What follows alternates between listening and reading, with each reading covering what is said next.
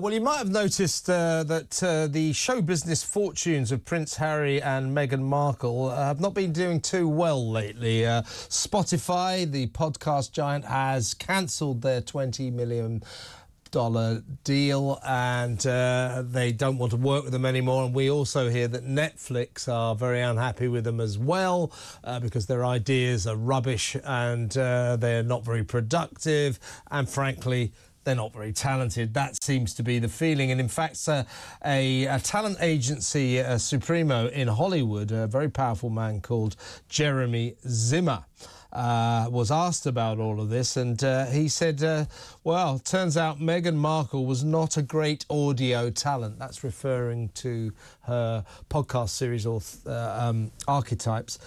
She made 12. They weren't very successful. Turns out Meghan Markle was not a great audio talent or necessarily any kind of talent. Let's talk to my friend, colleague and excellent TV critic of The Sun, Ali Ross. Hello, Ali. Morning, Kevin. How are you? I'm all right. Now, I don't suppose I should really be talking about people with no talent who get on screen, because here I am, but that's... Here we both are, Kevin. But seriously... We're at your home. Meghan Markle and Harry, it does seem to be the problem that they've got nothing to sell. That guy Bill Simmons from Spotify said if they're not moaning on about the royal family, nobody cares what it is they have to say. And some of their ideas that they pitched to Netflix are hilarious. My favourite, Harry's idea, Emily in Paris, only with a man. No, but I laugh. Channel 4 will make that. Yeah, they will. But what I think it gives rise to is a discussion about the whole business of being famous for being famous. That's what I think that Harry and Meghan thought they could achieve. Because of who they are, people will just give them money. And the more famous they get, the more money they will get, because they get more famous. And so what I was thinking was, for nearly a quarter of a century, we've had the reality TV syndrome, right, where people go on to Big Brother or they go on to Love Island, or, you know, and then they expect then to be given TV series and to become literally celebrities who are just famous. They've got nothing to offer except their fame. Now, if you think about it, over the years, 25 years, nearly 25 years, Big Brother, I think, started in 2000 or something, it has produced very, very, very few lastingly famous people. So if you've got no talent, if you've got nothing to offer except your fame itself, it won't last long. No, there's one or two exceptions, and I'm not saying talent, but Alison Hammond is one of the biggest stars in British TV. Yep.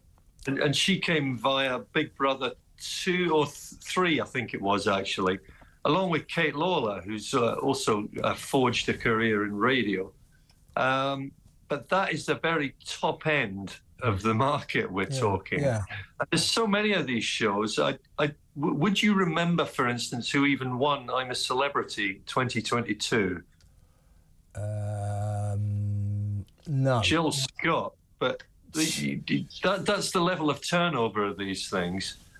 They are here today, gone tomorrow. And I think they genuinely go into it believing they have some talent as well, just the talent for being them and being adorable and lovable and indispensable. And they find out very brutally that they're none of those things. I remember Kem Cetinay from a couple of series of Love Island ago. He was releasing records. He had his own ITV2 show. And I saw him crop up on Soccer Aid the other week. That was the first time in a couple of years. Yeah. Before you know it, you're hanging around nightclubs doing personal appearances for $1,000. Yeah. And probably snogging someone around the back of it and thinking, hey, showbiz, I've arrived. Yeah, but comparisons can be made between these people and Meghan and Harry, because I think that Meghan in particular with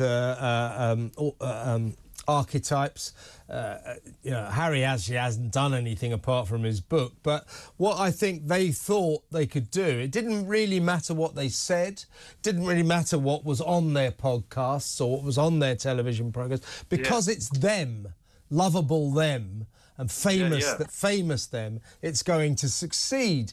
But of course, as she found out with Archetypes, I don't know if you listened to it, but it was a cure for insomnia, absolute dreary claptrap.